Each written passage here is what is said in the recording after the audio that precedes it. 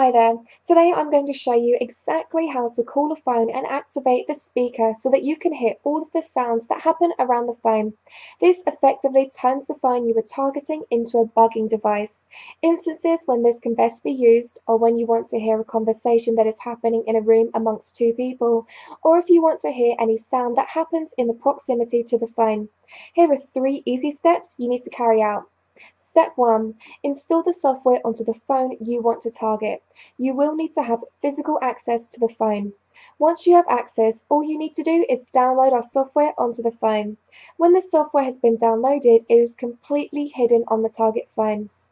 Once all this has been done, the target person who normally uses the phone is free to use it as normal.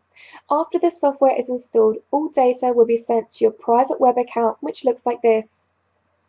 Step 2. Set up what is called a monitor number.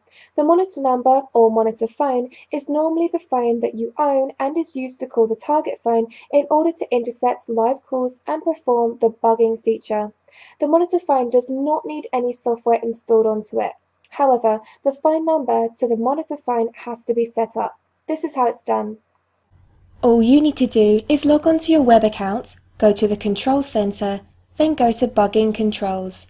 Type the monitor number's phone number here, which in most cases is the number to your own mobile phone. Click this button and away you go.